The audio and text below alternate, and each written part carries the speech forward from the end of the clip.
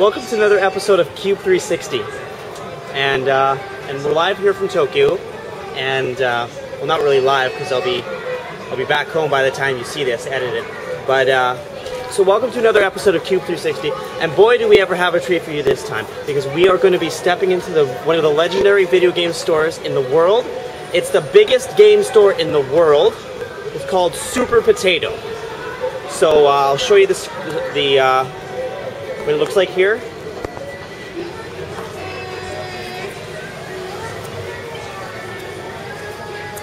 There you go. There you go, folks. Apparently that's Super Potato here in Tokyo. So let's go take a look and see what we find inside Super Potato in Tokyo, Japan.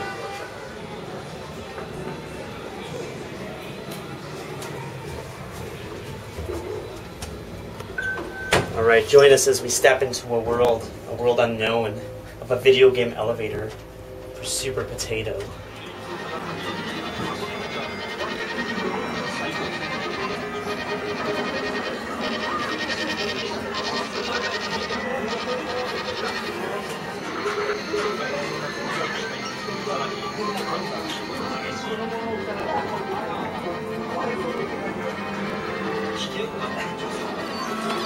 Got some top-loading nests here. They're like 80 bucks though.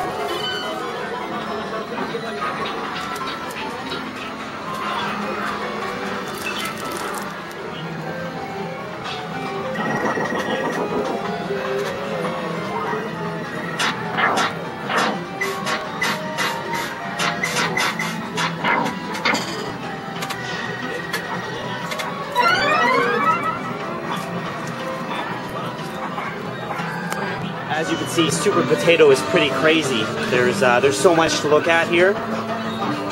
You don't even know where to begin.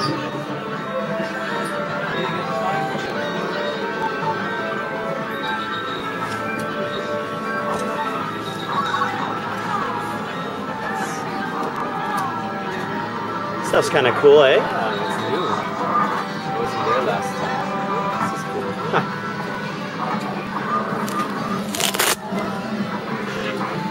Look at that.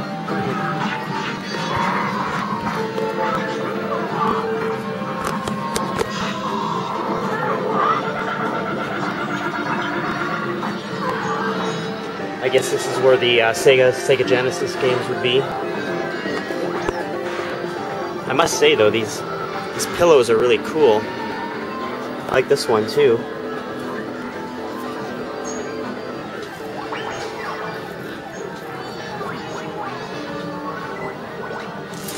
This one seems to be stuck to the wall. I think they're all stuck to the wall. Oh yeah.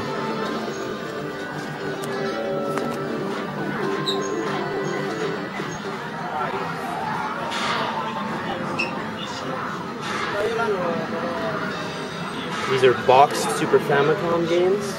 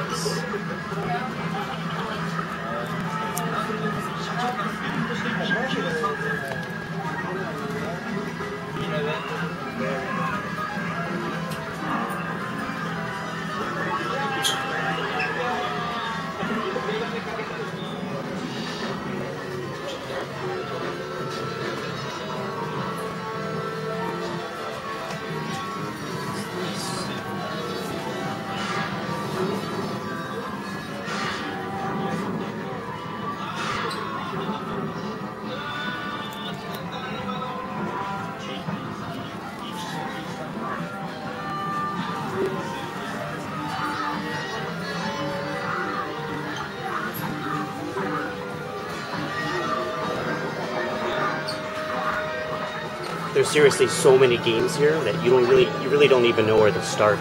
Like, it's huge, and you'll probably spend hours in here. You probably will.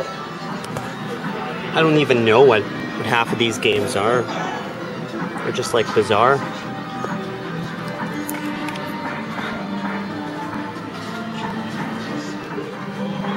A lot of these you won't be able to play, like if they're RPGs and you don't read Japanese, then like, it's fine if you want to collect some games that you already know, but when it comes to RPGs and stuff like that, probably want to be careful.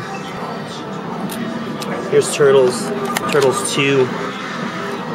This is actually the Manhattan Project, and for those that don't know, Turtles 1 was released, like the original Turtles 1 was released under something else, and Turtles 1 here in Japan is actually the arcade game. So it's just Turtles, Ninja Turtles. And then they released Turtles 2, which was the Manhattan Project. But Turtles 1 was released as something else. But for whatever reason, don't know. For Mario USA. Well, it's just Mario 2. Well, here's the Rockman games. Rockman 3 for about 20 bucks. It's not that bad of a deal for a box copy of Rockman when you think about it. So over here behind me is Wonder Swan. You may not know what Wonder Swan is, but Wonder Swan, here we go, there we go, Wonder Swan. It's a handheld system that never made it out of Japan, actually. So there's all these weird games here for Wonder Swan. Look at that. It's a handheld system that never really made it out of Japan.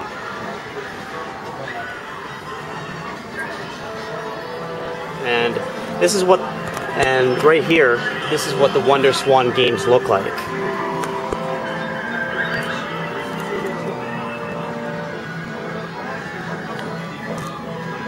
So these are Wonder Swan games. I wouldn't really risk playing them or buying money, because I think they're all in Japan anyway, so you probably wouldn't even know what they're talking about. But as you see, look at it. We got some Final Fantasy 2, Wonder Swan Color. Oh, look at that. Wonder Swan Color. It sounds like it's like Game Boy Color and whatnot. Super Mario Toothbrush. Watch. Lunchbox. Some other weird stuff here. Expensive games apparently. Yogi Bear. Yogi Bear's Buttfuck Jamboree. That's a really rare one. Oh, it's Wild Guns. Look at that. Wild Guns for 52.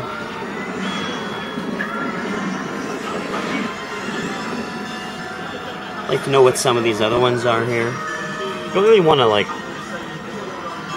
gamble too much when you don't really know what you're getting, eh? I mean, I bet you there's a lot of really cool games here, but when you don't really know what they are, kind of really don't want to gamble with them, eh?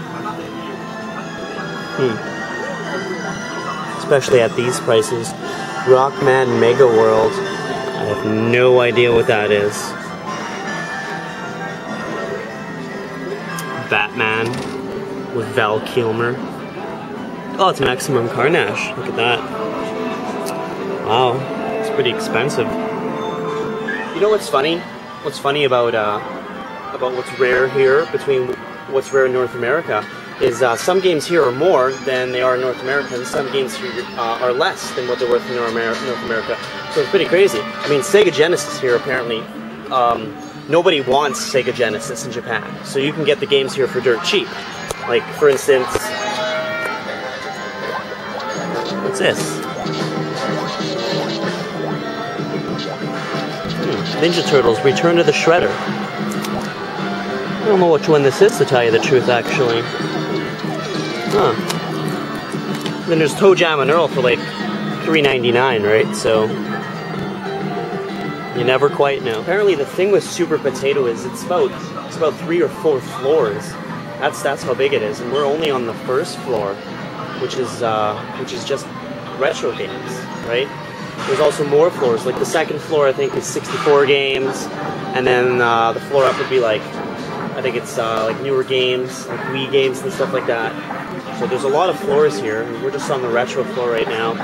So maybe I better put a rest here for now, and then I'll see you on another floor.